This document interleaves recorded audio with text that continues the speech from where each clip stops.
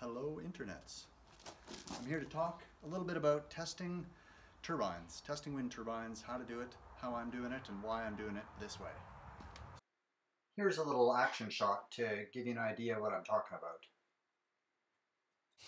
I've been studying and working on vertical access wind turbines for about a decade, and I've learned a lot about what works in testing and what doesn't work so well. So, first thing to keep in mind is you've got to have a reliable measure of wind speed in. If you don't know what the input of your turbine is, you can't really compare it to anything. So up here you can see I'm using a sensor that's like this one.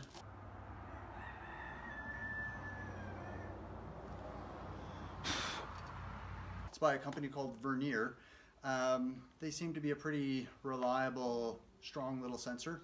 The one problem with them is that they don't turn to face the wind. They have to be faced into the wind.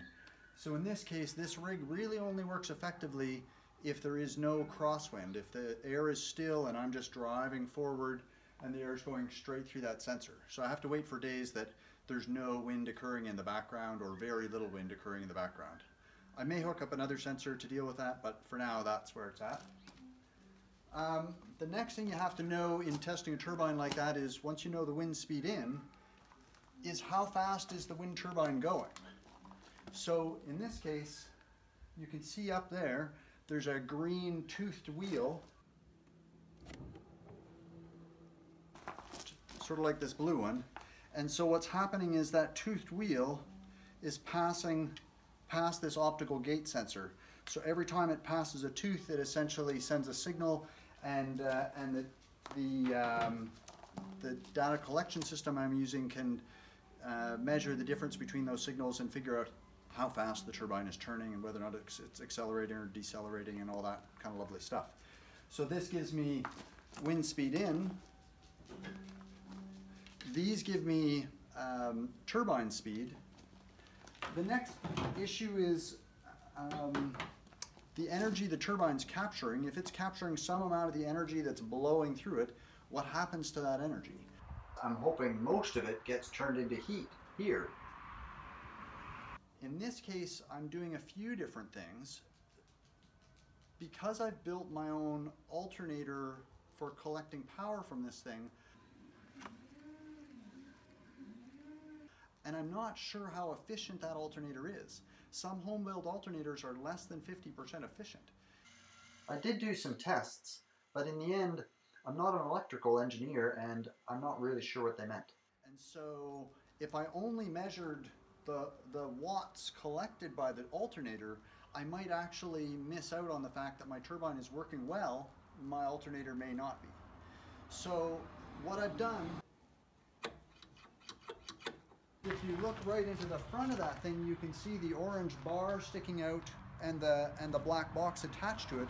That's a load cell which read how hard is the turbine twisting on its base.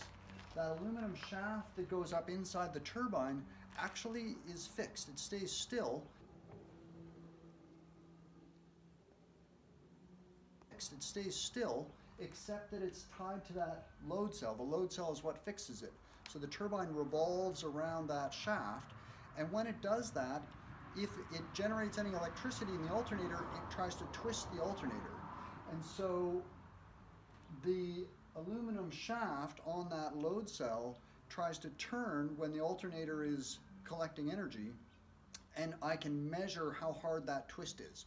What's the total torque on the system? So all of the bearing losses, any losses in the alternator, none of that matters.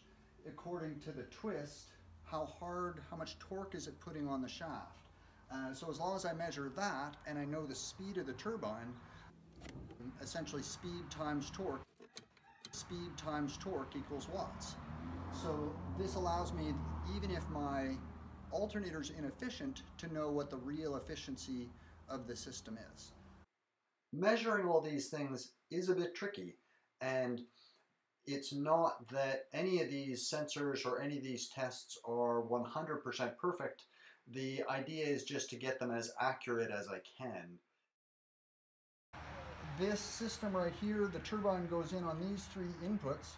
So the three-phase output from the turbine goes into these three things, goes through these rectifiers, and is measured here by this current sensor and this voltage sensor.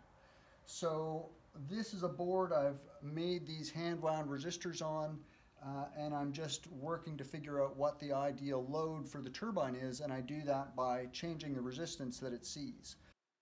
Something interesting that adds a bit of complexity to this is that the load that a turbine can carry changes with the speed of the turbine, or the speed of the flow into the turbine. So as the flow into the turbine doubles, or in this case, as my vehicle speed doubles, the amount of energy available to the turbine is actually 8 times as much. The turbine speed will only double, but the amount of shaft power available is 8 times as much. It's a cubic function. So my goal in this testing is to find out what is the maximum shaft power available at a variety of wind speeds.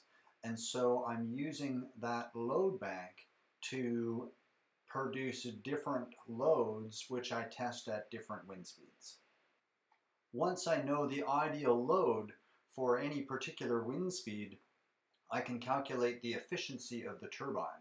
How much energy in the wind is it converting into shaft power?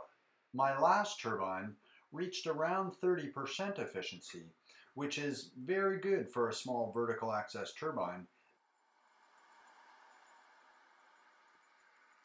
Right now I'm really just collecting data, so I'm not trying to optimize yet. But essentially this is the heater which dumps all of the energy collected by the turbine. All of these sensors that I've shown you are connected to a little black box, or a little green box by this Vernier company, and that collects all the data and sends it to this laptop where I can review it like it's a spreadsheet and modify it and learn from it. If you'd like to know more, follow me on YouTube and I'll keep you up to date. Thanks very much. So thanks very much, internets. Live long and prosper.